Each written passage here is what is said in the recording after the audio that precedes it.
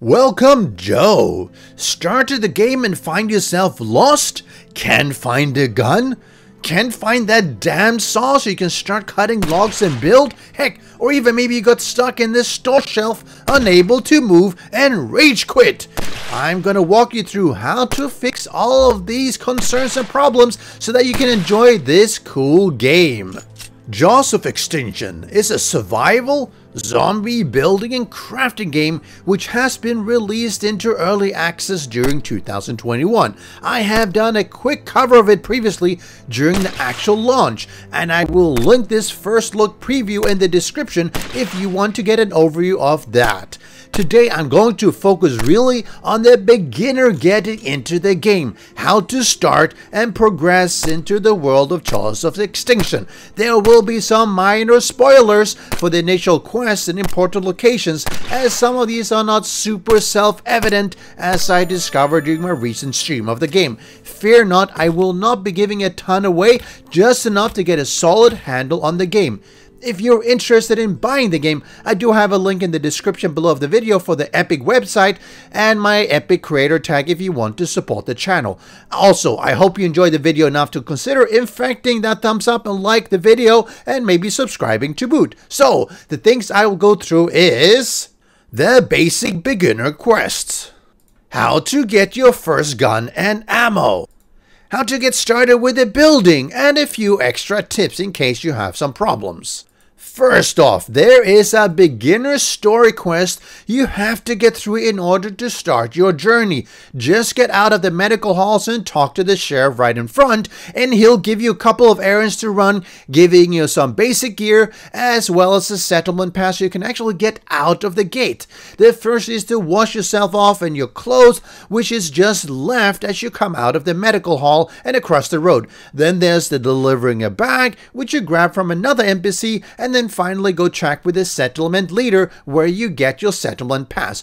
You might also want to take a quick right as you leave the medical hall and go through the quick tutorial on movement, which shows you how to actually move through the world using C to crouch, space to jump and climb up, running and jumping, crouching to stealth, L for the flashlight, and how to use ladders. As you go through the town, there'll also be a couple of pop-ups where the game goes through, for instance, how the infected work, how you do crafting and building, how to loot, how to harvest, how to scavenge for resources, and so on. As they pop up, I would urge you to read through, as there are some really useful tidbits in there. My personal favorite is the vicinity search, where if you are a meter or two from a loot container, you can just open your backpack and it'll say vicinity search, so you don't have to specifically look and target the loot item in order to grab the loot. I wish more games had something like this. So with that out of the way, let's look at getting a gun. This is fairly easy. As you leave the compound, the sheriff will radio you and direct you to his police cruiser. It's easy enough to just follow the road and you will end up at the cruiser. At the back window, there is a pistol and some ammo you can pick up. Make sure you grab it. I actually missed it the first time I was playing. While it's just about 30 rounds, that will help you immensely for the next steps of this quest, which will reward you with a couple of hundred more rounds, and it's definitely worth completing. So it will first tell you to go to 3 locations to find the key to his house. Go around, search for the key, which in my case was in the bus. Vicinity search is super useful here. Then you'll be directed to go to his house and complete another series of tasks. One is to get into the basement where you have to fix a pipe and then pump out the water. The wrench, in order to fix the pipe, is in one of multiple locations, so go looking for it, and the garages, it'll be normally on the tool workbenches. It can be a little bit hard to find for an untrained eye like mine. It will be there. Go take it, fix the pipe. Then you need to go find the pump, which apparently can bug out a bit and not show all the locations. In my case, the pump was at the nearby 7-Eleven, but that didn't show up as a location for me to search. That's really annoying, and I might never have found it if one of the Joe teams wasn't helping me out. But with that, I found it, and then I went to install it. You go grab some fuel. And how do you get the fuel? Well, you need to search out these jerry cans, the fuel cans, and go up to vehicles to try to just siphon some fuel. Fuel is quite heavy though, so don't go carrying around everywhere. Just drop it there at the building. Once you got it, go back to the pump and start it. Caution! Starting the engine while the generator, the pump, will get the infected spawning in, and they will try to locate the pump and shut it off. So this is where having the initial gun and the ammo really helps, because you have to defend the pump. If they get close to it, they'll shut it off and the pumping stops. So you need to clear them out, watch out, and wait for the pump to empty the basement. Go in, go loot, get the ammo safe, and you'll get plenty of ammo along with some cash and some other items. Pat yourself on the back and take a breather. The next thing we're going to look at is building. You do need to craft a wooden hammer and follow the instructions of how to place down the sections. And then you realize you need resources such as wood planks to build those up, because you just get the outline otherwise. And to get those planks, you need a saw, because you need to saw the logs.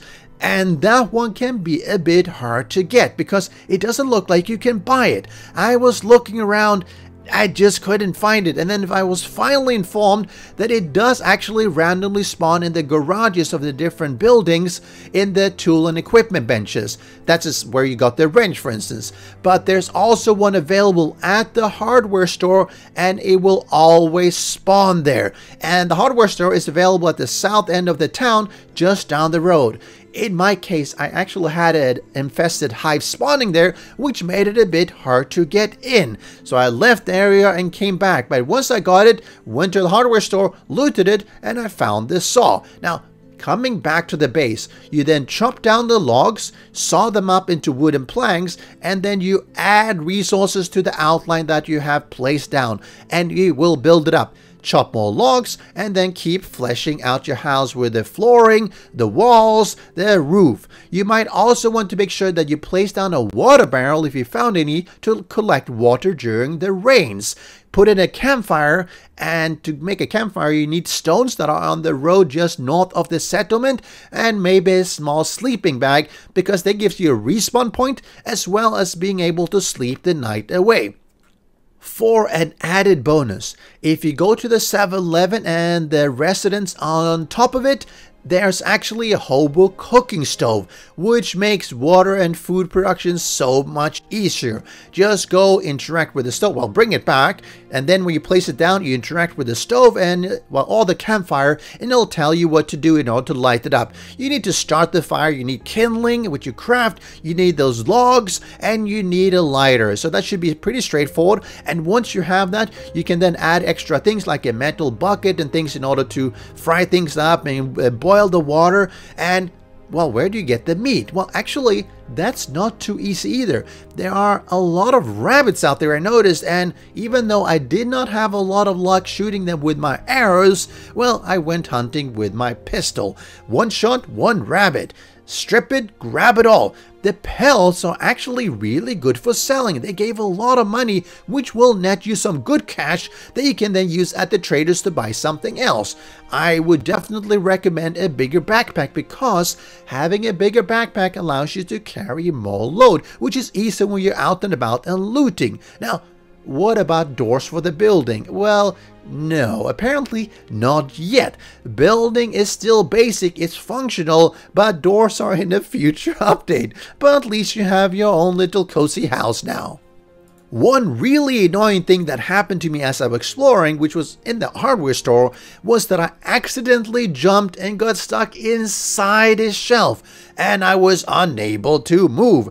However, the devs have thought about that. So if you hold down shift and tap /, it will open the admin manage options, which includes unstucking yourself. As an added bonus, there's a ghost mode, there's a god mode, there's a free camera mode, and I believe you can teleport, and you even have unlimited building is available there, which can actually be really useful if you want to do some more creative stuff in the world to just try things out. And there are a lot of things to do. Now, the game is just out, it's still early on, but there's horse riding, there are vehicles to fix up and drive, there are better weapons, there's even scuba diving. sharks. So it's in active development and works for solo players. There's some basic co-ops, and with these tips that I provided in this video, hopefully you should be able to get a solid start. So enjoy your stay in Jaws of Extinction. Try not to get extinct yourself. Special thanks to the great patrons supporting the channel. If you would like to join the Vedui community and support these videos, do follow the Patreon link.